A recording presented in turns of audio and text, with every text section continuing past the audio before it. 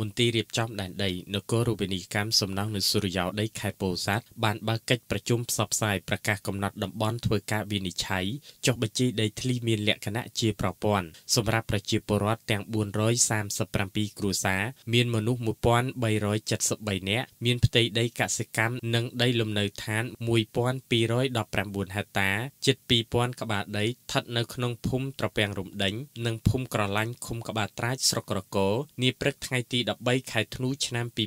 2018នៅវត្តពុទ្ធស្ថានធម្មចារី្យលោកលៀមប៊ុនរឿនប្រធានមន្ទីររៀបចំដែនដីនគររូបនីយកម្មសំណង់នៅសុរិយោដីខេត្តបានជម្រាបជូនដល់បងប្អូនប្រជាពលរដ្ឋជាម្ចាស់ក្បាលដីស្ថិតនៅក្នុងភូមិទាំងពីរនោះថាមន្ត្រីជំនាញបានធ្វើការវាស់វែងនិងចុះបញ្ជីដីធ្លីមានលក្ខណៈជាប្រព័ន្ធបន្ទាប់ពីវាស់វែងនិងបិទប្រកាសផ្សាយជាសាធារណៈជាបន្តបន្ទាប់បាន8ភូមិនៅក្នុងឃុំក្បាលត្រាចរួចមកដើម្បីឲ្យកិច្ចដំណើរការវាស់វែងនេះដំណើរការទៅមានភាពរលូននោះគប្បីម្ចាស់ក្បាលដីទាំងអស់ចូលរួមឲ្យបានគ្រប់ទាំង5ដំណាក់កាលគឺទី1ត្រៀមរៀបចំប្រជុំផ្សព្វផ្សាយប្រកាសកំណត់តំបន់2ប្រតិបត្តិការចុះកំណត់ព្រំវាស់វែងបញ្ជីឈ្មោះម្ចាស់ដី3បិទប្រកាសផ្សាយ15ថ្ងៃ4គណៈកម្មការរដ្ឋបាលខេត្តសម្រាប់លើកឯកសារនិង5ចុះចែកបានកម្មសិទ្ធិជូនដល់ម្ចាស់ទ្រព្យទាំងអស់នេះទាមទារឲ្យប្រជាពលរដ្ឋជាម្ចាស់ក្បាលដីទាំងអស់ចូលរួមជាមួយមន្ត្រីជំនាញគ្រប់សកម្មភាព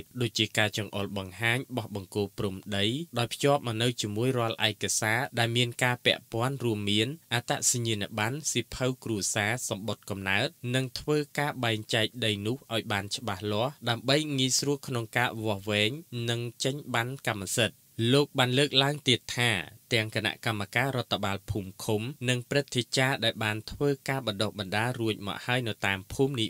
មួយៗត្រូវគិតគូរចំពោះចំណីផ្លូវច្រកចេញចូលបឹងបួប្រឡាយអូស្ទឹងត្រូវដោះស្រាយគ្នាឲ្យបានត្រឹមត្រូវបង្ការការពារនៅពេលខាងមុខកុំឲ្យមានការប៉ះពាល់ក្នុងកិច្ចការអភិវឌ្ឍលោកបានពិនិត្យឃើញថាកន្លងមកមានសំណង់និងលំនៅឋានជាច្រើនទាំងទីប្រជុំជនក៏ដូចជនបទបានសាងសង់រំលោភបំពានលើចំណីផ្លូវស្ទឹងនិងច្រកចេញចូលជាផលវិបាកមួយនៅពេលមានហានិភ័យហេតុនេះគប្បីរួមគ្នាគិតគូរដោះស្រាយពីពេលនេះទៅទើបយើងកាត់បន្ថយការទំនាស់ដីធ្លីនិងធ្វើឲ្យការវាស់វែងបានឆាប់រហ័សរួចបន្តទៅភូមិផ្សេងទៀតលោកបានបញ្ជាក់ថារាល់ការវាស់វែងដែលអាចដំណើរការទៅបានកត្តាដែលសំខាន់នោះទាល់តែមានការចូលរួមអនុវត្តទាំងអស់គ្នាពិសេសពីសំណាក់បងប្អូនជាម្ចាស់ដីផ្ទាល់តែម្ដងព្រោះថានយោបាយដីធ្លីនៅក្នុងប្រទេសកម្ពុជានិយាយជារួមដោយឡែកក្នុងខេត្តពោធិ៍សាត់ត្រូវបានប្រមុខរាជរដ្ឋាភិបាល